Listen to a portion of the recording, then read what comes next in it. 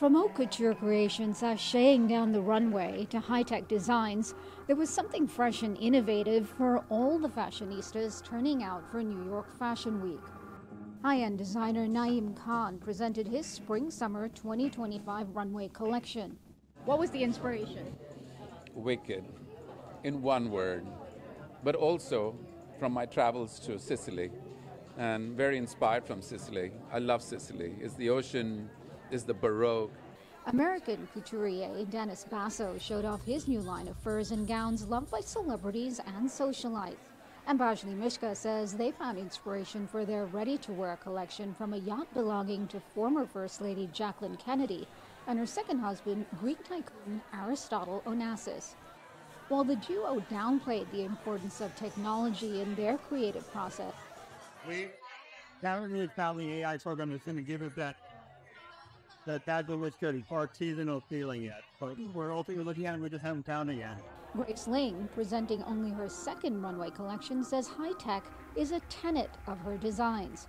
I would say technology is very integral to the way we developed, especially our metal trims, our 3D printing, like shaping of the biomorphism. We can iterate as many different designs, and then we only make the final one instead of just making a bunch and wasting it. But she believes haute couture and high-tech don't have to compete. Rather, both can be complementary. The amount of craft, I would say, does not change. It's just that technology allows us to be more sustainable, and it helps us to create this amazing shapes in a more less wasteful way.